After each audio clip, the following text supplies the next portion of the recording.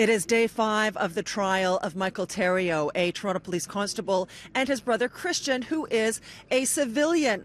They are charged jointly with aggravated assault, accused by the prosecution of using a meter-long metal pipe on then 19-year-old Dafonte Miller almost 3 years ago, of beating him so severely that he lost an eye. Mr. Miller was scheduled to take the stand today, but other witnesses' testimony took longer than expected, so he will testify tomorrow. Dafonte Miller walked slowly with his family into the Oshawa courthouse today. His left eye had to be surgically removed after the incident and is now apparently fitted with a white prosthetic. Court earlier heard from an expert medical witness who said the eye essentially exploded during the altercation. He also suffered a broken orbital bone, nose and jaw, and reduced vision in his other eye. Court has already heard testimony from Brad Good and Antonio Jack, the two friends who were with Dafonte Miller on that residential street in Whitby in the early hours of December 28, 2016.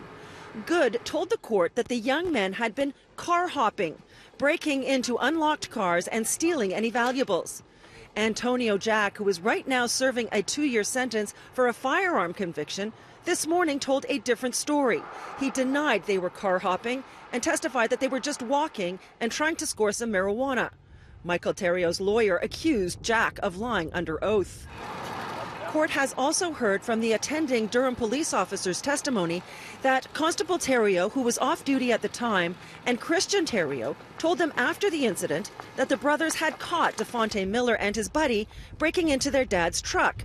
When the two black teenagers took off, the brothers chased and caught up with Miller, but said that Miller was the one who had possession of the metal pipe, that he was the one to hit them with it numerous times. Constable Sean McCoy testified today that he checked both the brothers for blood but didn't find any. In the statement that Michael Theriault gave to McCoy that night, he said that they were fighting for their lives. They did not know if Miller might have had another weapon on him, possibly a knife.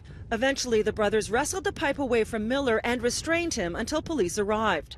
When McCoy asked how Miller got injured, Theriault said, "In the fight." The Theriault brothers are also facing charges of obstruction of justice for the way they described the incident to investigators. The trial is being heard by a judge alone and expected to last about another 2 weeks.